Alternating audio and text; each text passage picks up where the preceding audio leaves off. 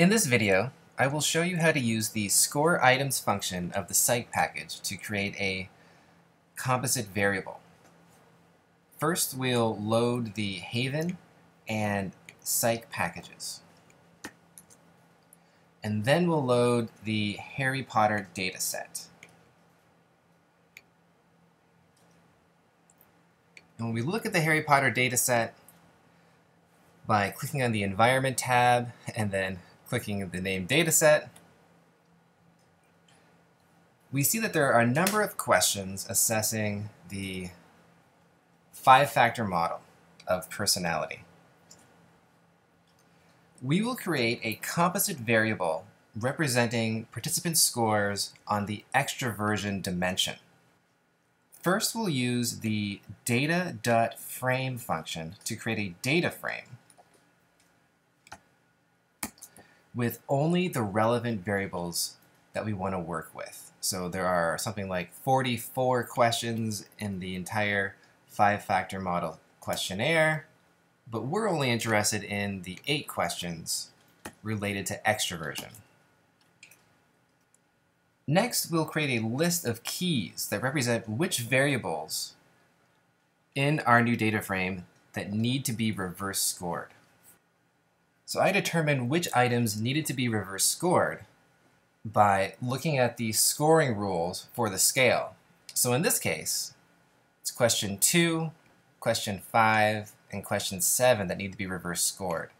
And those numbers refer to the order that I listed them in the data frame that I just created. So item 2 happens to be FFM6. It needs to be reverse scored. Item 5 happens to be FFM21, and it needs to be reverse scored. And item 7 happens to be FFM31, and it's the one that needs to be reverse scored. We then pass those keys and the data frame that we made to the function score items. And score items does all the work of creating the composite variable for us. Now the next 2 lines simply save the data.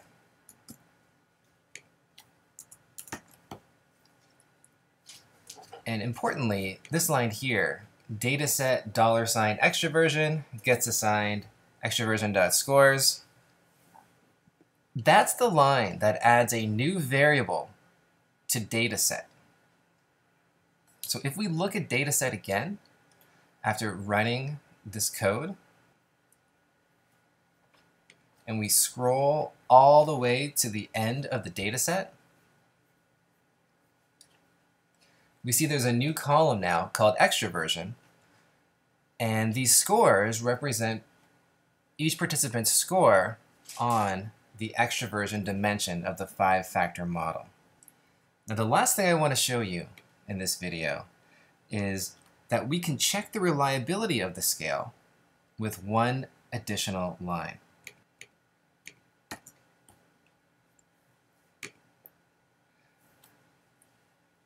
So simply asking for the alpha variable of the extroversion.scales variable will print out the Cronbach's alpha reliability for our scale. In this case, it's 0.75.